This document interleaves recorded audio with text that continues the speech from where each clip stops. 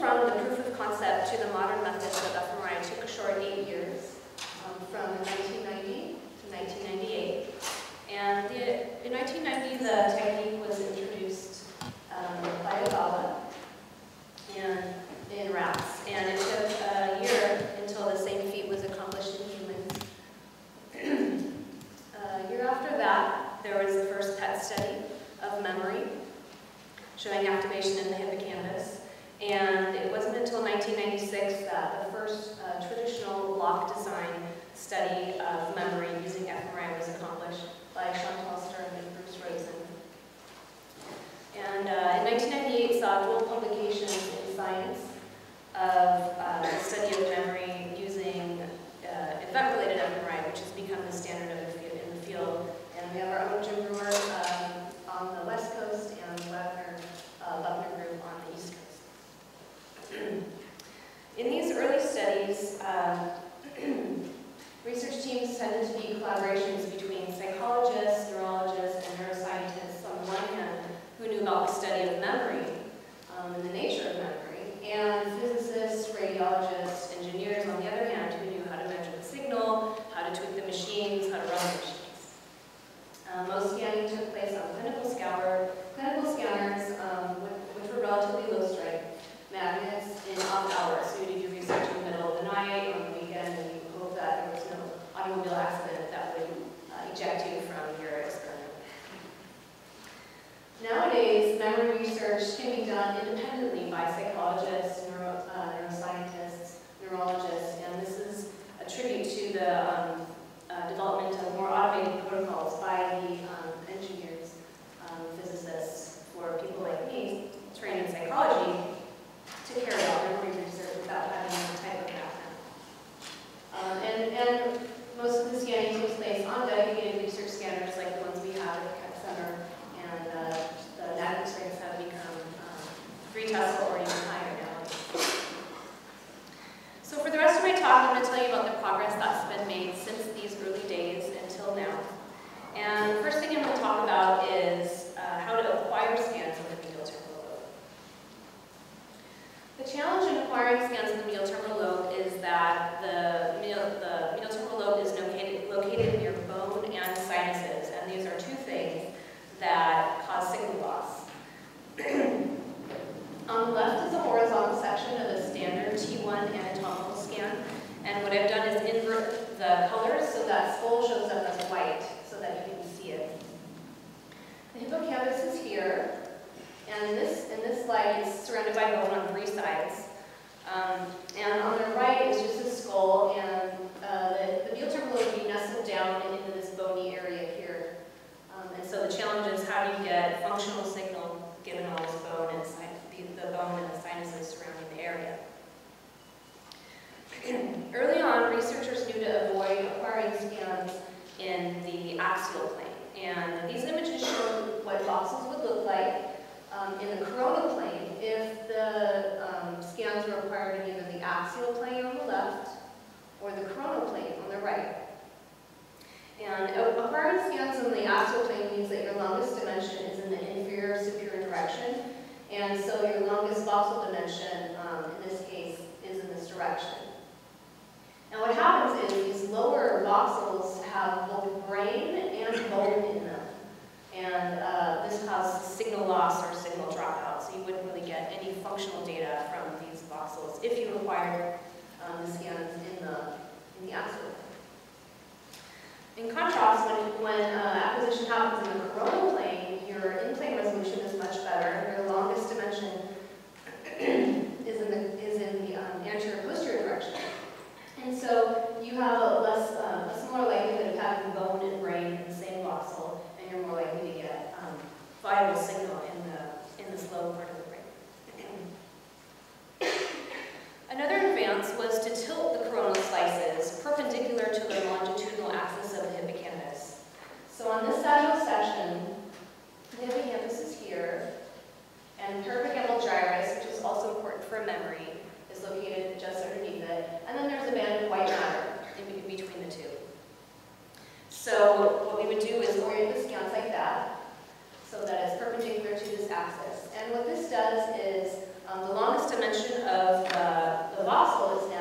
direction.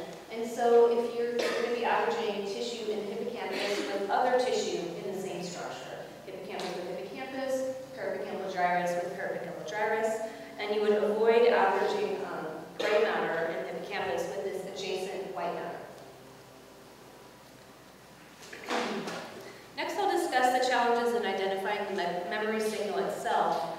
And early on in the study of memory, finding hippocampal activity was actually the exception and not the rule. So in those earlier studies that I mentioned, most of the activity was found in parahippocampal gyrus, not in the hippocampus itself. And it sounds like a very simple approach to studying something. So memory, why not just present familiar items for which there should be a memory, and novel items where there should be no memory, and compare activity for those two conditions. It turns out, if you actually carry out this experiment, you may or may not find hippocampal activity. And in this example here, novel pictures were shown, and so novel pictures are on the left, and familiar pictures are on the right. And in this graph here, what I'm showing is brain activity in the entire hippocampus versus rest. Viewing novel pictures versus rest, or viewing familiar pictures versus rest. There's two things I want you to notice here. One is that neither condition is different from baseline, nor are the conditions different from each other. So first I'm going to talk about the issue of baseline. Rest sounds like a period of mental quietude, but it's actually a terrible condition if you want to study memory. And what's happening is in these structures, rest is actually a time of a lot of activity. And so it's not a good idea to use it as a baseline. When other types of baseline conditions are used, activity is actually higher for these tasks compared to rest. So in the study by Kickstarter and Squire from 2001, they presented a number of different possible baselines. So what you have here, the red is a moving fixation cross, is an arrow pointing to the left or pointing to the right. The ability to detect the letter X in the white noise visual mask, and deciding if a digit was odd or even. So if we were just to choose the odd even baseline, for example, condition as the true baseline and compare the novel pictures and the familiar pictures for that, we actually get a fairly different picture. What we see here now is that the memory signals are now measurable. So we have something to measure. The next question is, why is activity the same for familiar items, which there should be a memory component, and novel items, where there should be no memory component? The reason the hippocampus is active for both of these conditions is that it's active when people are remembering the familiar picture, but also when they're encoding into memory the novel picture. Both of these things are happening in the scanner. In this case, the activity level is the same. The condition was kind of the condition where you wouldn't expect hippocampal activity, but the hippocampus is always on. It's always encoding what's going on. So one of the ideas is to just abandon altogether activity associated with the novel items and just focus on activity associated with the familiar items. So in this example, participants study words during a pre-scanning study session. And then when they're in the scanner, they're shown those words again, and they decide if the words are old or new. And what happens is some of the words are remembered, and some of the words are forgotten. You also intermix new words to keep people on their toes as they're making the memory decision, but you don't use that data in the memory contrast. What you find when you carry this task out, is that hippocampal activity is higher when for words that are remembered than words that are forgotten. And here it's bilateral activity in hippocampus. And other similar approaches have been used as well, and I'll touch a little bit on those ones later in the talk. Next, I'm going to discuss some advancements that have happened in the methodology, and these can apply to all imaging studies, but they've been quite helpful in the study of memory because a lot of the study has been focused on one region, the hippocampus, and finding if the signal is present or absent in the hippocampus, or whether memory modulates activity there. And so what I'm going to talk about now is the alignment of brain regions across individuals. On the top, what you can see is a coronal, an subject. And when scans are averaged across 15 subjects, the resulting image looks blurry. And this is because the anatomy is variable, and you end up averaging someone's white matter and someone's gray matter, and so you get kind of a fuzzy-looking brain like this. And so what happens when you average these data together are you warp the data to a common space, and then you simply average voxel by voxel across all 15 subjects. The problem that can arise with this method is that someone's white matter, like I said, can be averaged with another person's gray matter, or activity in one brain region from one person can be averaged with the activity in an adjacent brain region in another person. So a better solution is to use a technique called ROI-ANS, and it's a region of interest alignment technique. And what you see on the bottom here are the same 15 brains aligned with this new technique. And the main thing to notice is that the quality here is as good as the individual subject. It's called ROI-ANS, and that stands for Region of Interest Alignment with Advanced Normalization Tools. And that was developed by Craig Stark by UC Irvine and Brian Evans, who's at home. And the way the technique works is it uses manual tracings of region of interest along with the grayscale information that's in the brain to warp the images together, not necessarily just average them together. And it aligns the brains quite well. These same warping trajectories that are used on the anatomy are also used for the functional data. So this means that your functional data is also going to be better aligned. To illustrate the exceptional alignment, I'm going to show you an example I've done using ROI-ANS. And what I've done here is I've drawn the entire hippocampus in 15 subjects. This is what it looks like if it was a cross-section through my drawing of one subject. And the entire hippocampus is about 3,400 micrometers. So if we were to align or average together all 15 subjects, you should expect about 3,400 microliters of tissue to be common to all 15 people. But if you use the traditional averaging technique, you find that about 470 microliters of tissue actually lines up across all 15 subjects. And what you're looking at here is the scales at the bottom. So the bright red means all 15 subjects share that part of the hippocampus. And as it gets closer to yellow, subjects start dropping off. And this is because the alignment is off. And so you see this small strip of red in the middle. That's the part of the brain that, if this were true functional data, that's where you'd have the ability to look at your contrast of interest for all 15 subjects.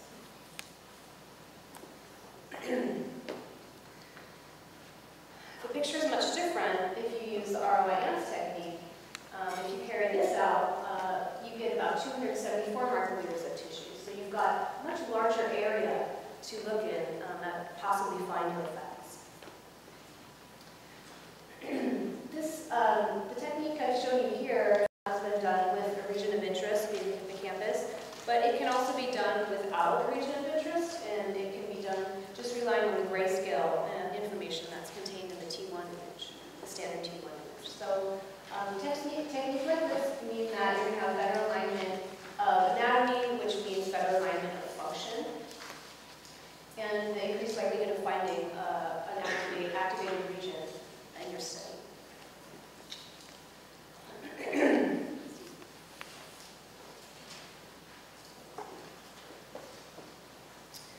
Next, I'm going to mention some precautions when interpreting fMRI signals in the hippocampus. So, evidence from both animal and human lesion studies dating back from the 1950s has told us that the medial temporal lobe is involved in long-term memory, but it's not involved in other aspects of cognition like short-term memory, perception, reward, decision-making, attention, or action. And since fMRI has come on the scene, it's not uncommon to find hippocampal activity associated with all of these faculties.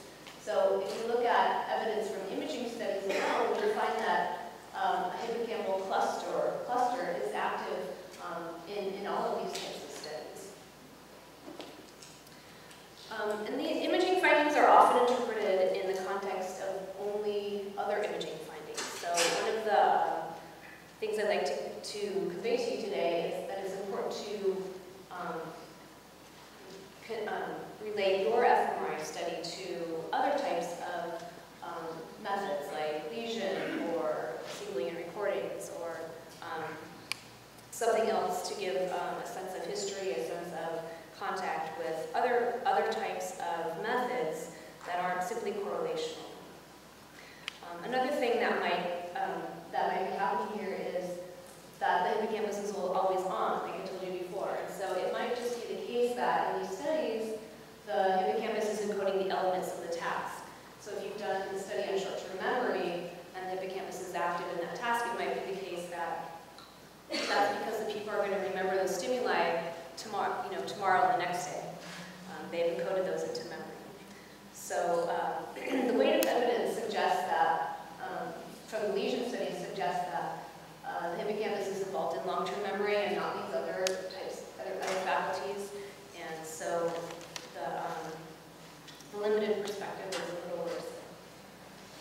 In fact, there's a special issue of the Journal of Experimental Psychology being planned right now that is devoted to this broader view of the hippocampus that's been revealed by imaging studies.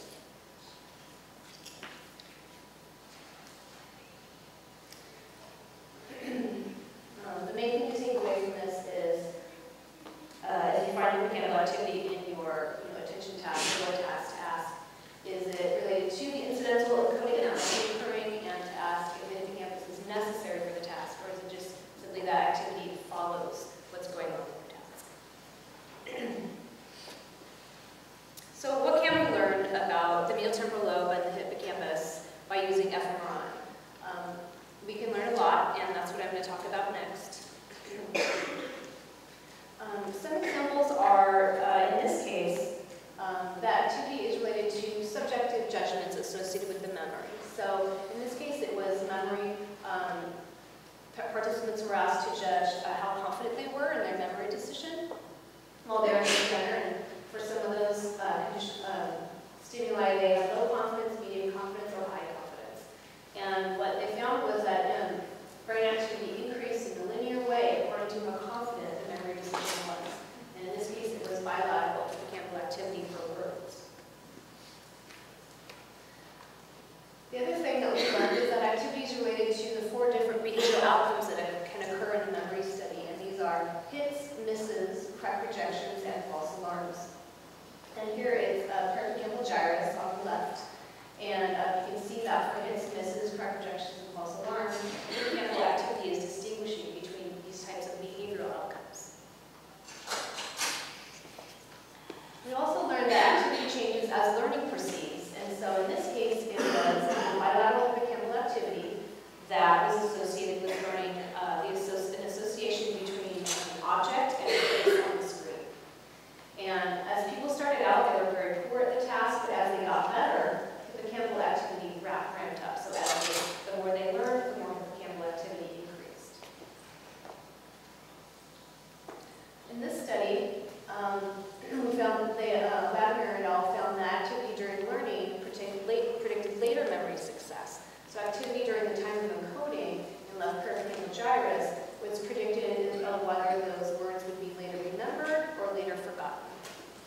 And this is the type of information that's unavailable from fMRI, and this is where fMRI has yielded real new knowledge in the study of memory. For the remainder of my talk, I'm going to discuss a relatively new direction in the study of memory research, and it's the study of the hippocampal subfields. So this is what the hippocampus looks like on a standard T1 scan. It looks like a gray blob. And as you know, it's actually composed of several subcomponents. What you see here on the right is a histological section through a cross-section of the hippocampus. And I've labeled the larger subcomponents. So you have spiculum, CA1, CA3, and dentate gyrus. And atlases have been created to help identify these regions on MRI scans. These regions are located at different points on the input and output pathway of the hippocampus. And these regions also have differential connectivity with cortical versus subcortical structures. So it makes sense to try to figure out if they have different functions. And the data from rodents suggests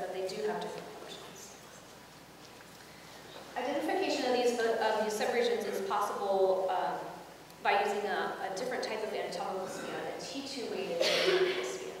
So what you see here on the left is the standard 1 by 1 by 1 T1-weighted anatomical scan, where the hippocampus is just a gray blob. But if you do a T2-weighted scan with a much higher in-plane resolution, you can see that you start to see some of the structure within the hippocampus. And these are the types of scans that help you identify the boundaries between the different structures. And you can manually trace the subfields and help align functional data with ROAS technique that I told you about. Or you could manually trace the structures and do kind of a region of interest analysis and average signal within each of the structures. With the help of the Keck Center here and Larry Squire's lab, I've developed a high-resolution protocol for imaging the medial temporal lobe. And these voxels are 1.5 millimeters cubed. And there are 19 of them, and in this case we place them over the medial temporal lobe. And these images are required every 3 seconds, so those are good parameters for memory studies. And pilot work with this new protocol shows that we can detect memory-related signals in the hippocampus in these subfields. So the last 10 years have seen a lot of progress from the first traditional block designs with huge voxels to now event-related designs with smaller voxels, possibly even looking into the subfields of the hippocampus. So I'm optimistic that the next 10 years will also be as fruitful.